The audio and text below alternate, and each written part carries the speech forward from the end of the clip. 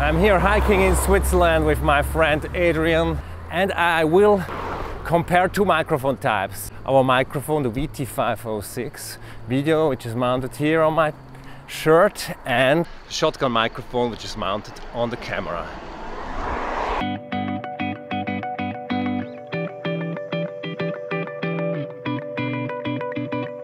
Actually, this guy is a professional musician in Switzerland. He is a very good vlogger too. Even though he never published a vlog before. Yeah. We are in the Berner Oberland, in English, Berner Highland. Yeah, an Alp region of Switzerland.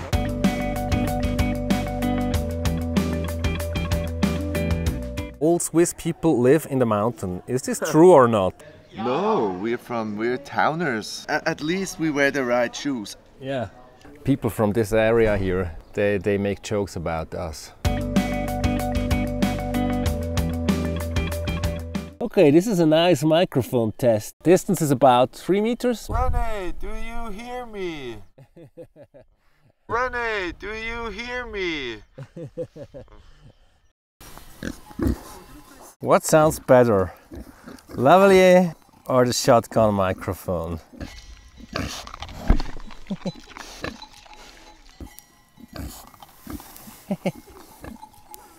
Switzerland is the country with this famous animal. And the country of cheese, chocolate and great engineering. And the country of voice technologies. We are a small company of enthusiastic audio professionals with many years of experience. Every day we give our best to make great products for everyone who wants best sound quality.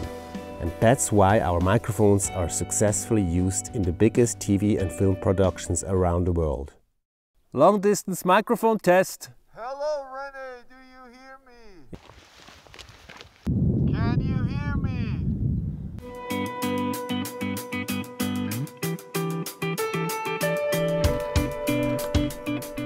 It's very interesting to compare the two microphones, because now it's quite windy here on the top of this mountain, and you can hear the shotgun microphone and the Lavalier microphone.